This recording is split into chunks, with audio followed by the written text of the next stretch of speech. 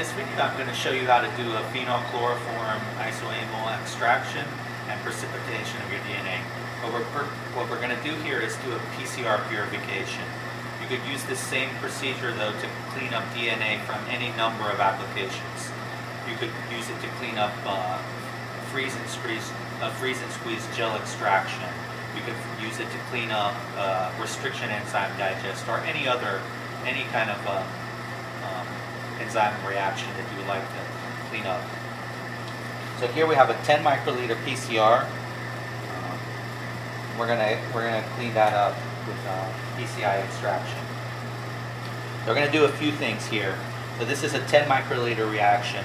For best results, we're gonna not ever go below 20 microliter phenol chloroform isoamyl extraction because it becomes hard to pipette such a little volume, and the amount that you leave behind ends up being significant. So say I leave 2 or 3 microliters behind from the extraction. That's 20 or 30% of our DNA. We can reduce that loss by half by increasing the volume to 20 microliters. You can certainly do extractions of 200 or even 200 microliters or 1 mil as well.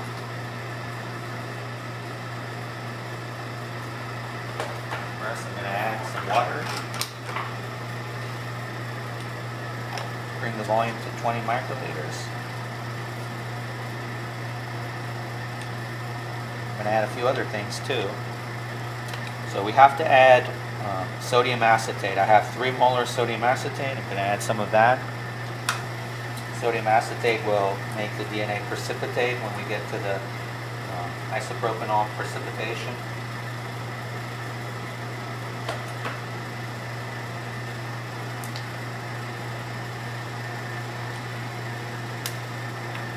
A lot of protocols call for adding the sodium acetate after you take the upper phase of the PCI extraction. I prefer to do it first. This way you have a slightly better recovery of DNA. I'm also going to add linear polyacrylamide. I highly recommend adding linear polyacrylamide to any time you do a precipitation because it will just greatly increase the recovery of your nucleic acids. And at the same time, it'll make it really easy to see a pellet. You could even be trying to precipitate picogram amounts of DNA, and you would be able to see the pellet and not be in risk of losing your pellet. I'll show you what that means later on. Anyway, we'll just give this a quick vortex. Now we'll go add our phenol chloroform. So most protocols that I've seen for PCI extraction call for adding an equal amount of PCI to your aqueous solution. I have found that using 1/10 of a volume will give us better results. So I'm just going to add a little bit more than 2 microliters here.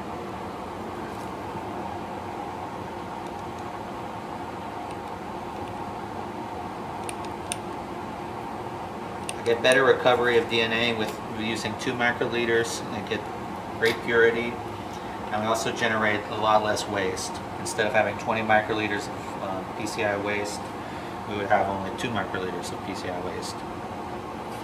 And then the best thing to do at this point is to shake it by hand. Shake it for 5 or 10 seconds. You can vortex as well, but shaking by hand seems to do a better job of mixing up the 2 phases, the organic phase and the aqueous phase. I don't know if you can see that here. And we got the camera in here. So it should look like a milky color. It should not look clear. That means you've done a good job of mixing the phases. Okay?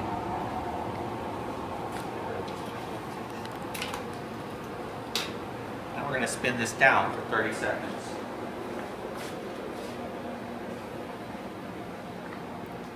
30 seconds at maximum speed. The centrifuge, that's 16,000 times G. Come back when it's done. Alright, 30 seconds is up. And what we can see here, let's get the camera in close. As you can see, we have 2 phases now. We have a clear upper phase, and we have a small amount of less clear PCI phase. What we're going to try to do is get just the aqueous phase. By using a small amount of phenol chloroform isopropyl alcohol, PCI, I should just say PCI, we make the organic phase at the bottom of the tube where it's where the tube is very narrow. That makes it a lot easier to recover a little bit more DNA.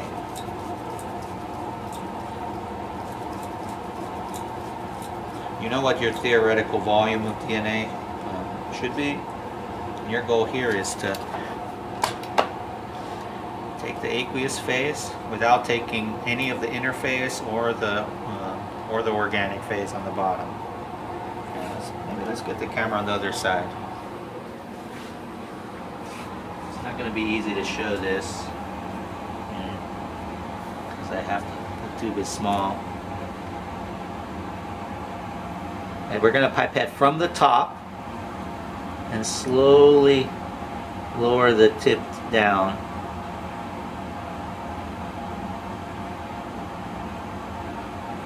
And you see that's all clear stuff. We didn't get any of the organic phase or interphase. I'm going to get it even just a little bit more, why not? And that's good enough. I'm not going to risk purity. Okay, transfer that to another tube. Now this goes into our unwanted. We have to work in the hood for those nasty things. Now what we're going to want to do is figure out the exact volume of this. I have about 24 microliters here. I'm going to double check that. Using a pipette. Battery. Okay.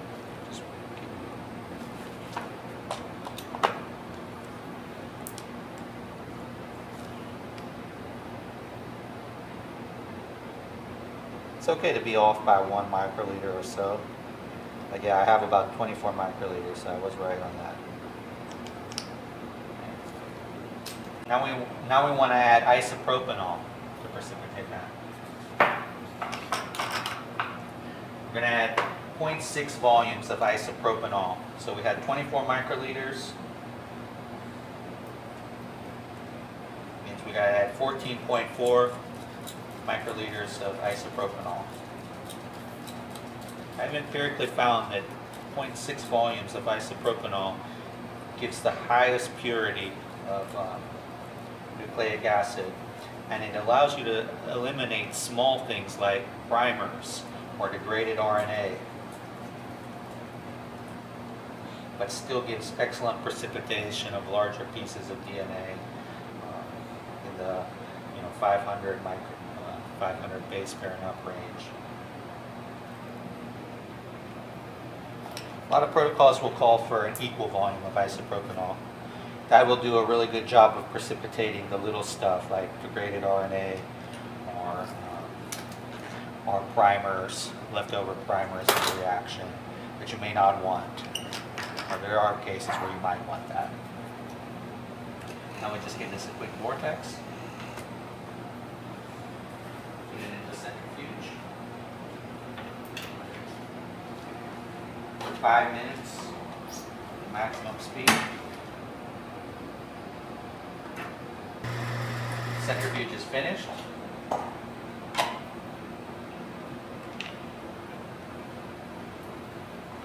And an isopropanol pellet is going to be really hard to see, and I don't know if it'll come out on this video at all. It's going to be a very jelly clear like thing, like jellyfish. If you hold it up to the light and rotate your tube, you'll probably be able to see it. So I can see it in my eyes right here. I'm going to try to hold it up to the light. We should be looking at that light.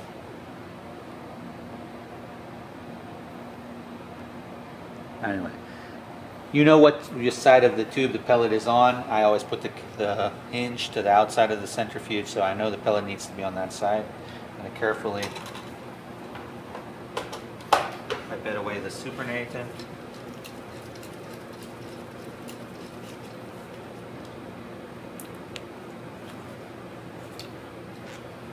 By holding the pellet so it's down.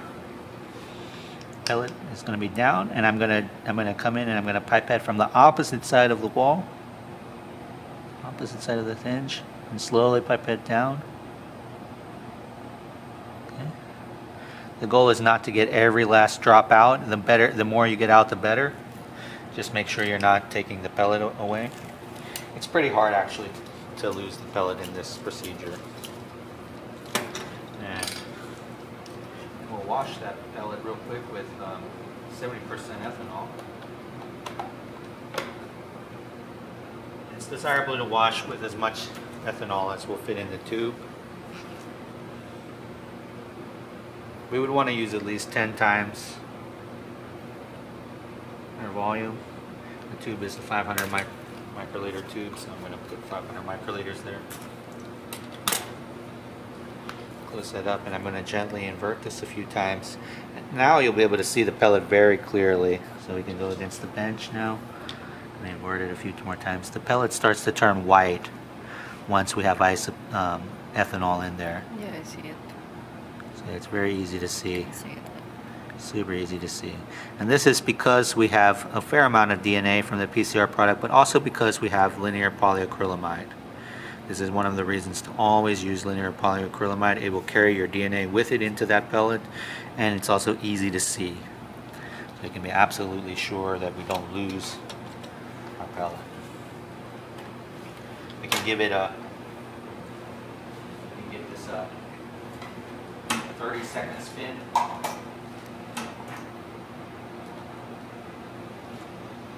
It doesn't have to be 30 seconds, it can be 10-second spin.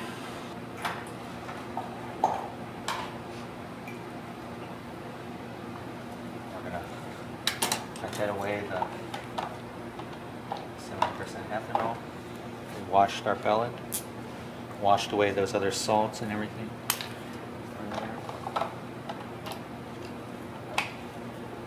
And residual. So again, I'm going to hold the pellet. You can see the pellet very clearly there. But I'm going to hold the pellet down and pipette from the opposite side.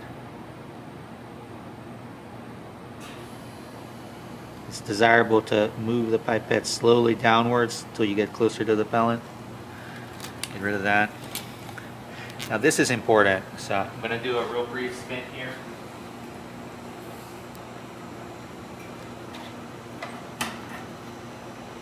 Five seconds or so. That's going to get all of those droplets of ethanol to the bottom of the tube where we can get rid of them. You can see we have collected our droplets. There's still our pellet there. And we collected all those droplets in the bottom of the tube. And I'm going to, same technique, I'm going to pipette. And I can actually press this tip all the way to the bottom as long as it's not jammed into the pellet. And make sure all the ethanol is out. If you have any droplets on the side of the tube, you can use the pipette tip to gently move them toward the top of the tube, toward the mouth of the tube. Now we have a pellet in there. I'm going to put this in this rack.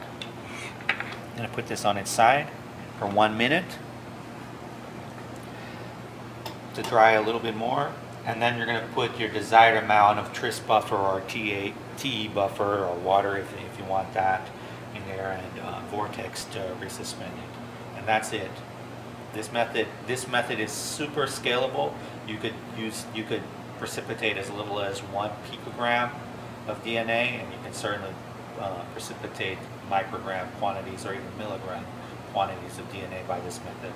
It gives excellent purity. It can be used in virtually any application. Anyway, thank you for watching.